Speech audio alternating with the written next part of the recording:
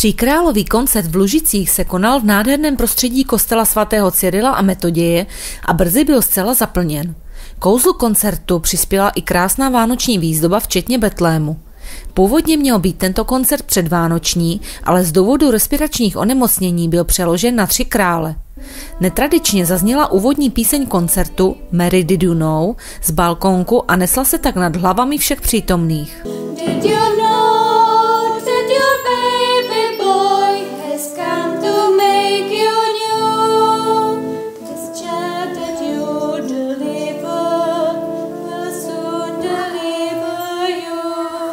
Připravili jsme program všechno z vlastních zdrojů z Lužic. Jsou to malé děti, je to scholička, která trénuje tady u nás v kostele, potom je to folklorek, to jsou malinko větší děti, potom je to samozřejmě chrámový sbor a nesmí chybět cymbalová muzika z Lužic. Prvním zmiňovaným souborem byla scholička a my jsme před zahájením zastihli vedoucí souboru Karolínu Maršálkovou právě na balkónku, kde se chystala k úvodní písni a objasnila nám, co to vlastně scholička v Lužicích je. Jsou to hlavně malé děti, které chodí do kostela a snažíme se nějak písničkami zpestřit ten celoroční kostelní život, takže z toho máme vlastně i dnešní repertoár. Co jste dnes připravili na Tříkrálový koncert?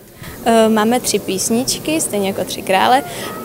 První písnička se jmenuje 3 adventní svíce, potom máme Přiblížil se vánoční čas a Tichý Betlém.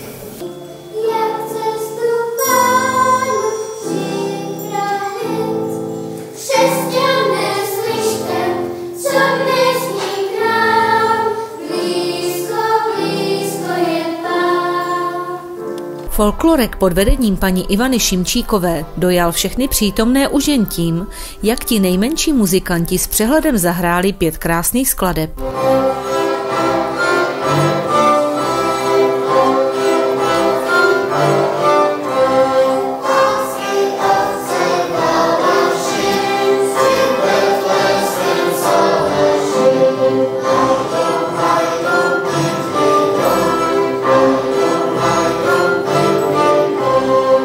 Diváky vlastně máte připravenou i takovou krásnou pozornost, tak kdo to vyráběl, tady takovouhle ozdobičku? My tady máme takové keramické srdíčka, keramické také vánoční motivy, dělala to místní tady keramička paní Martina Mirošová, s kterou dlouhodobě a úspěšně spolupracujeme, takže jsme tady rozdali pro diváky tady tuto pozornost. Aby toho všeho krásného nebylo málo, tak pořadatelé nenechali nic náhodě. Máme tady velké překvapení, kdy se nám podařilo sehnat naši místní rodačku, sopranistku Emu Balunovou, která tady dneska taky vystoupí.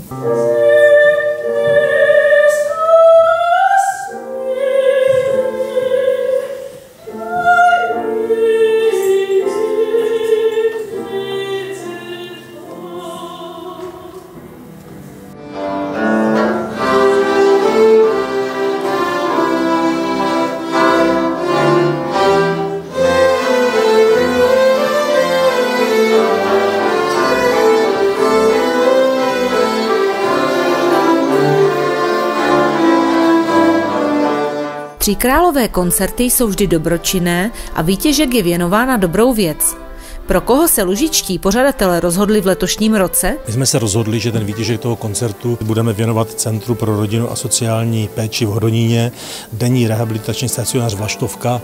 To je ten subjekt, v jehož prospěch byl, myslím, že 2. adventní koncert České televize letos proběhnul, takže jsme se rozhodli, že tento výtěžek z dnešního toho koncertu, to vstupné dobrovolné, takže budeme věnovat na tyto účely.